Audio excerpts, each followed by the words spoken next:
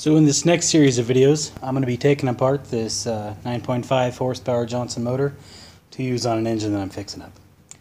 So I don't know what year this thing is yet, but it is a MQ12A. So I'll go ahead and look that up, find out what year it is. And yeah, that's pretty much it. I'll show you the motor I'm working on too. That's what I got so far. As you can see, I got a little ways to go. So the first thing I like to do is take the hood off. I do this whenever I get a motor, and just kind of investigate for any friends or any critters living inside of there.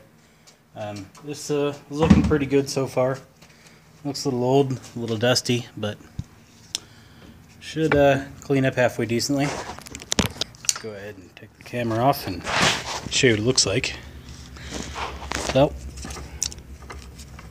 choke's working. Well, idle just working. Choke needs some attention here. Alright, choke is fixed-ish. Not seized. Starter rope and gauges. So, not too bad. Oh, now I'll get started. So I'm going to open up my model number reference guide, and we're going to figure out what kind of engine we have. That MQ actually looks like a MO, so we'll give that a try. Well, MQ12 is a 1966 9.5. Let's see what an MO is. No such thing. So I'm going to go ahead and vote it's an MQ. Alright, I have the motor tilted all the way up. So what I need to do first, well, what I like to do first is pull the lower unit off. So to do that, I'm going to bolt here, here, and two on the other side. Can't really see them, but I'll get them off there. For some reason, I don't know if they're all like this, but it's got a smaller bolt here than it does here. This one's a 3/8, top is a 7/16.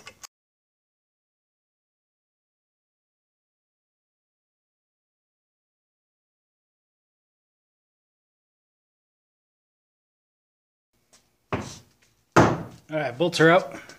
So now what we can do, wheel and slide her on out of there. So what that did,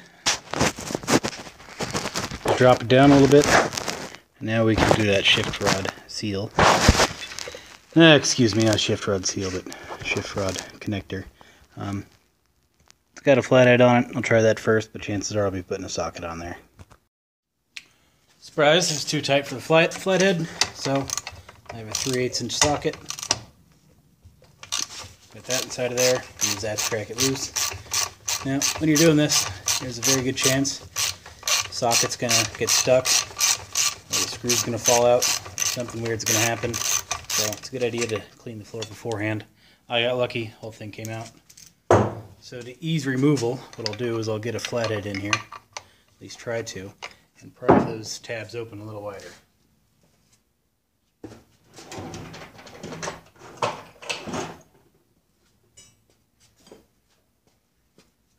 And naturally, can't easily find one. There we go. Now our loader will slide right on out of there. Looks like our water tube's coming with it. There's our lower unit. So I have the lower on the holding fixture. I already broke these bolts loose, then put them on. So what I'm going to do is drain the oil, let it sit here for a while, make sure it all gets out of there. This will also give you an idea what it looks like before any work's done. Yeah, not too bad. It's not clumping out of there, but it's not exactly draining out of there either. So milky. Chances are, I don't feel any metal shavings, but chances are the gears inside are okay. Just needs to be resealed. So, let's see if I can back up my dolly with the cell phone attached to it here and kind of give you an idea what we're looking at. You can see it kind of dripping out of there. But let it sit for a little while. So, it's common for these guys to be kind of stuck. So what I have is a screwdriver socket here. So what I do is with one hand apply pressure. With the other hand, rotate the socket down.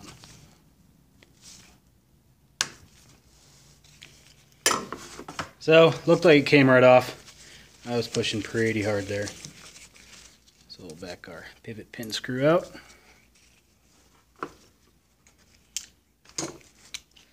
And we'll do the same thing for the bottom screws, just make sure everything comes out.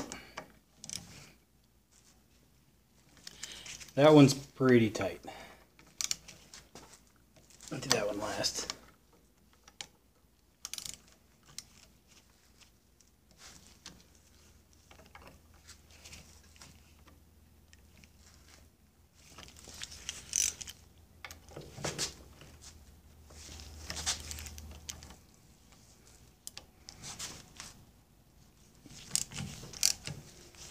So, all are decently free except for two.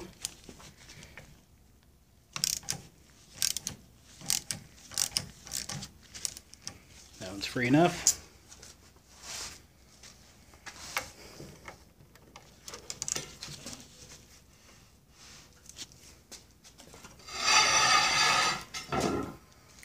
Looks like this one's going to give me some trouble.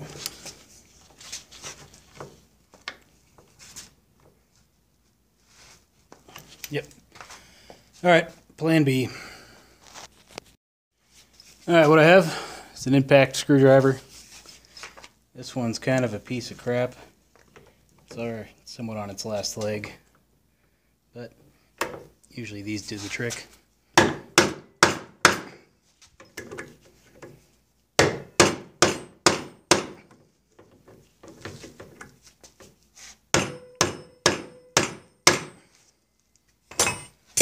Yep. Let's try it again and see what happened. Yep, right off. So, that's the beauty of an impact screwdriver.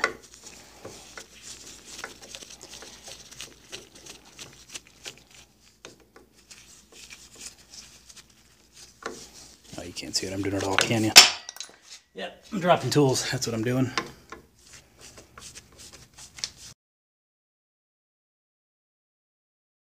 So all those are loose. Let's get them out of there.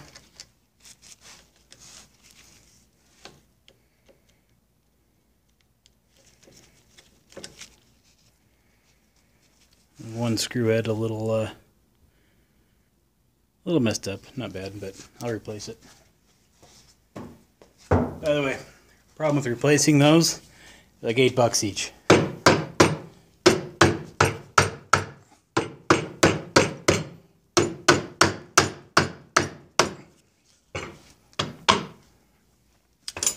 So there's the inside of our gears. They look quite nice. Zoom in a little here.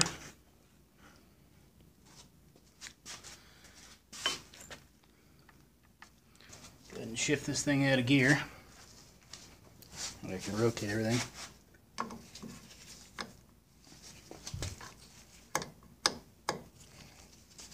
ahead and go the right way. There we go. And we are neutral.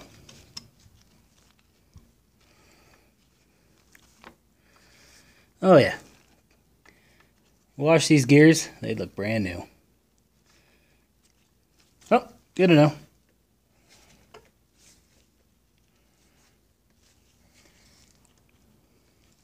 I don't need lower, I was just curious. Well, that's the gist of lower. I have another video on how to reseal one of these things. Well, if you got any questions on the lower unit, just let me know. But I'll put it back together and pretty much done with it at this point.